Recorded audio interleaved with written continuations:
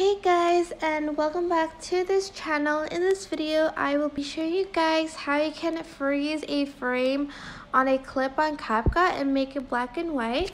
So go to the part where you want to freeze it, for instance here, and then click at the end, and then you are going to press freeze,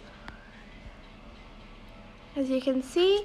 And then here you're just going to go to filters, where is it? Filters, and then you are going to find black and white and make the picture black and white. There's a lot of filters to choose from. Here you can adjust the intensity.